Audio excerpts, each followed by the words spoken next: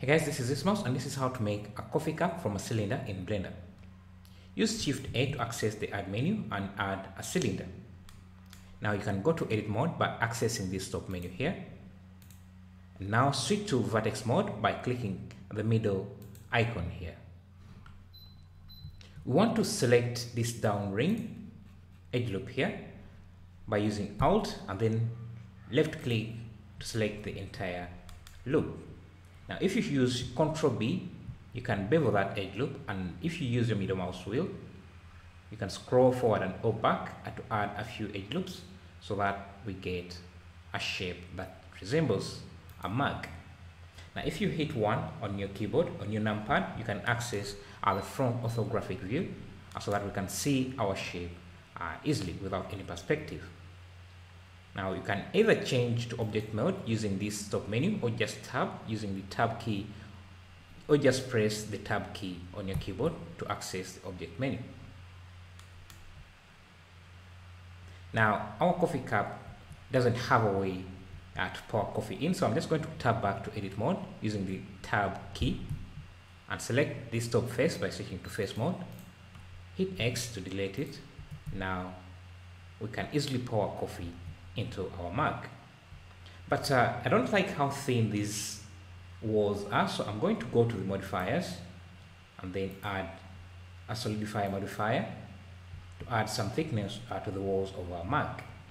Now the thickness is there, but it's not enough, so I'm just going to increase that using this value here, and I think that is good enough around there.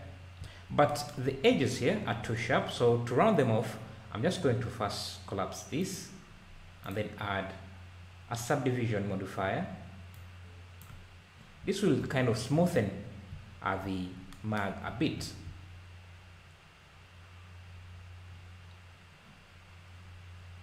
So now I don't like to see these faces here, facets. So to easily remove that, you can right click on the object and then shade smooth, and that will make everything look smoother.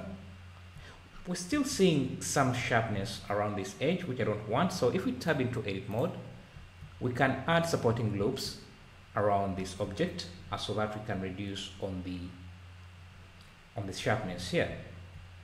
So if you use Ctrl R, you can add a loop that move it up somewhere like that. I think you can see now our mug is a bit rounded.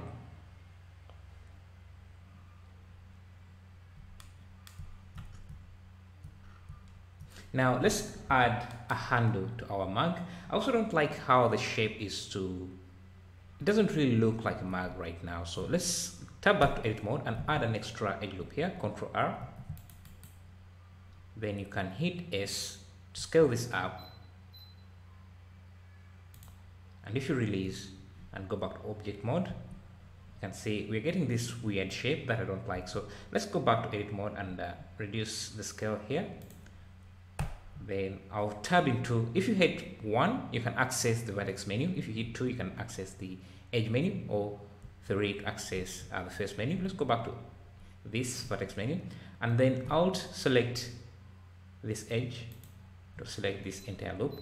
Scale this as well so that we can create a mug that actually looks like a mug. Now if you look closely, our mug doesn't look very smooth, especially in this area. It's a bit jagged like that. To remove that, we can increase our subdivision levels, and that should smoothen the mug even more. You can see now we are getting a better curve than we had before. I'll remove this.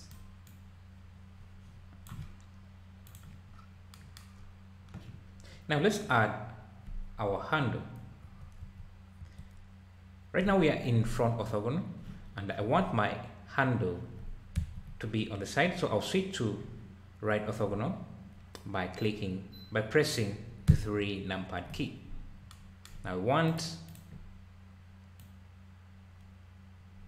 the handle to be in this shape, and the best way to create to easily create this handle is by adding a plane. So I'm just going to move my cursor here, 3D cursor around here by pressing down Shift and then right clicking. Then I want to add a plane. I'll rotate it on the X-axis by 90 degrees, actually on the Y-axis by 90 degrees. Now I usually like to work with random colors turned on so that I can easily identify the different objects I have in my scene. And to do that, you just go under the overlays here or shading tab here, drop down menu and click random, and then all the objects will be given a random color. This doesn't affect your final output, but it makes it easier for you to identify the different objects you have in your scene. Now I want to have this shape here. As I said, we want to do this in the most efficient and most easiest way to do it. So let's tab into edit mode and move these vertices around until we get a shape that is close to what we want. Now this is very few edges to create this rounded shape we want. So what I'm going to do is bevel this vertex using Ctrl Shift B to round off. It will create multiple vertices, smoothing that corner like that. So if we drag this a bit out like that, we can use again the shortcut Ctrl Shift B to make this even more rounded. But the kind of curve we are creating is determined by these two, or by the adjacent vertices. So let me show you here, Ctrl Shift B, we get that. But if we move this around here, you can see our curve changes a little bit. And just select these two, this vertex and this, right click, subdivide, and then to add an extra vertex there. That maybe I can pull this back a bit so that when I use Ctrl Shift B, the curve has a nice space to extend to. If you use your middle mouse wheel, you can add more control points or more vertices or less depending on what you want. So around there, these two here are too close to each other, so I'm just going to drag this around there. Now, this here, I can even just extrude since we are not, since we have a reference curve to look at there. And see the shape we have here, it doesn't really look like a handle. So what I'm going to do is delete this face since we don't want that, and use X, delete only faces, so that we retain the curve. Let me first get rid of these lines. Go back to the object. I don't need this edge as well, so you can see the shape we are trying to have. Now you can continue editing, moving these control points around until you're satisfied with the shape. You can even turn on proportional editing and just select a vertex, and then up here you will see the option for proportional editing. And when you move this, all the points around it can be influenced by its movement, something like that. Now it's still faceted and not very well curved, so we can add a subdivision surface modifier again to make it more curved like that. And then you can apply the subdivisions, Ctrl A, while you move your cursor above the modifier, Ctrl A. You can see now we have a more rounded handle. Now this doesn't have any thickness, and you can see in the final render here, it doesn't even register or show up in our object. To give this some thickness, we can go under object and then convert this into a curve. And what that will enable us is that we can now go to the curve properties and add a geometry, and under that bevel we can increase the bevel, and you can see now we get some thickness to our curve. Now you can right click and shade smooth, so that is also made smoother. But what we want to do is to have this object joined directly to this, so that we don't see any seams or anywhere that any sharp edges here. We want this transition to be as smooth as possible. So So to do that, what we are going to do is first join this to the handle to the curve using Ctrl J. But because these are two different object types, make sure this is recording. This is a curve and this is a mesh. You can't really just use Ctrl J to join them. What we have to do is go back and convert this into a mesh. Convert and then mesh. You can see now they're all meshes, so we can easily join them into a single object. Let's first undo this. And the reason we are undoing this is because we have a few modifiers here that we haven't applied to this. For example, the thickness of this mag is being added by this Solidify Modifier, and we have no way to edit the polygons that make up that without applying the Solidify Modifier. So let's do that. Apply the Solidify Modifier by moving your cursor above the modifier, and then using Ctrl A to apply that. For now, we can also turn off the subdivisions so that we can see the base polygons. That will make it easy for us to join the different objects. So we can select this and then can select the handle and then this, Ctrl J to join them into a single object. Remember, we want a seamless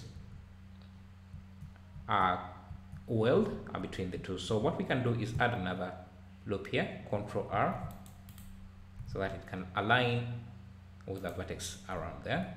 You can also scale it up just a bit and have something like that. Now, other thing we can do, we can remove this edge loop here.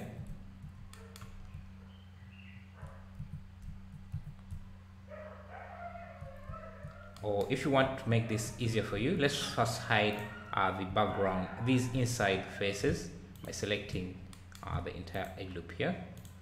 I'm holding down Alt and then clicking on any edge here to select the edge loops. You can select these faces, this edge loop here, and hit F, and also select this, hit F to close it up. Now if you select this edge and then Ctrl L, you can select all the faces attached to that. And the reason we are doing this is so that we can use booleans to join the two objects, to make the two meshes. So F, go to the faces and then intersect boolean. We don't want intersect, we don't want to use difference, we want union, so that we can join the two meshes. Remember, we have hidden parts of this mesh, so let's unhide that.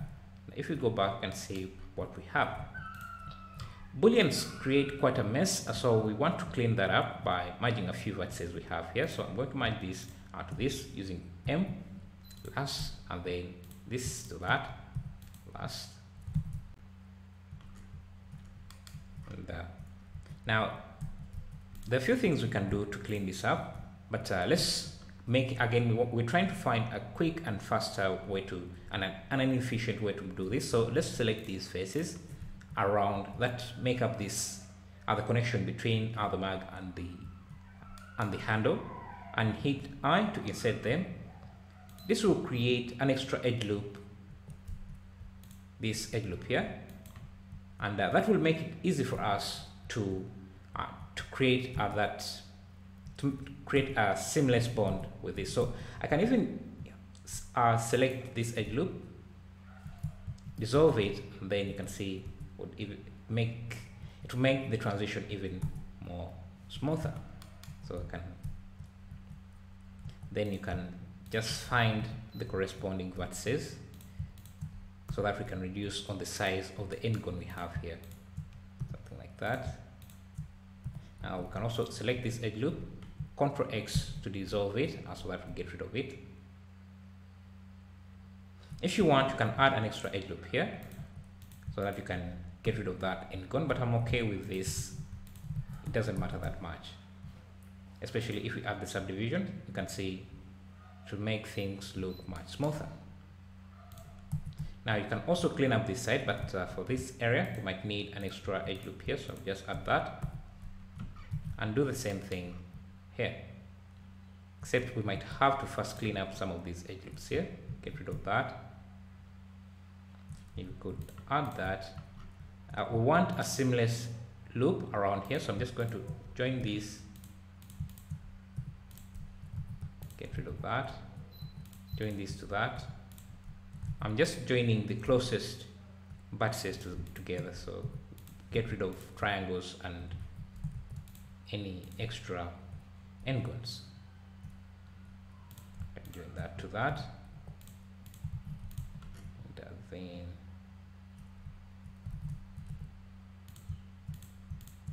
this like that.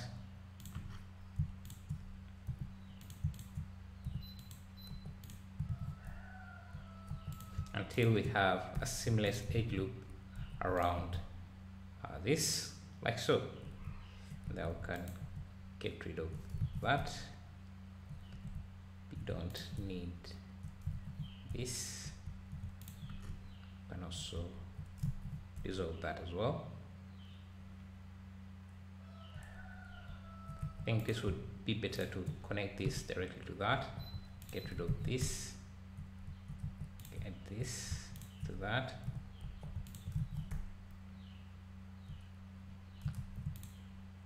But it might be better to just do it this way.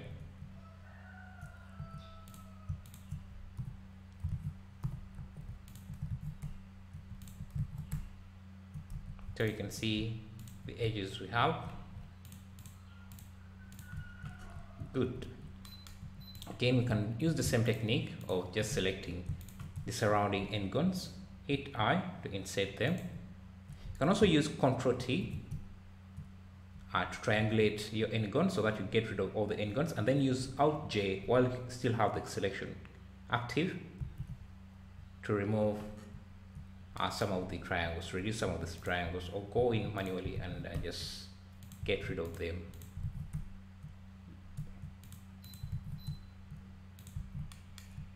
Now I can get rid of this extra edge loop looping around.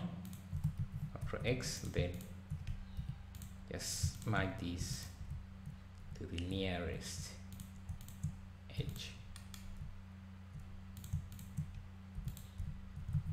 I don't like how tight this is, so I'm just going to dissolve that so that we have something like that.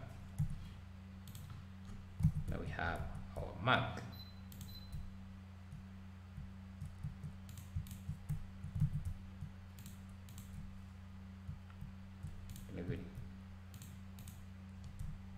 Can add a few extra edge loops to clean this up, but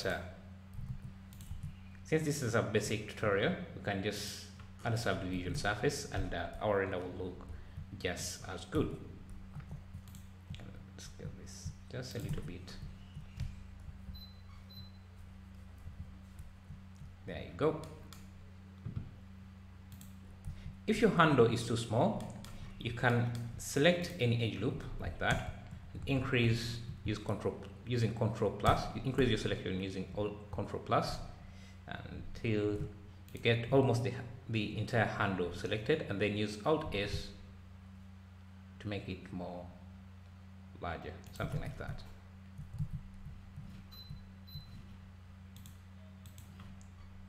All you have to do next is add a few materials, add a material, and you're good to go. Yeah, so that's a quick tutorial on how to make a mark in Blender. I'll continue doing this series depending on the reaction. But, can even make a spot for this so that the bottom is a bit flatter by adding an extra edge loop. And yeah, thank you for watching. I'll see you in the next video.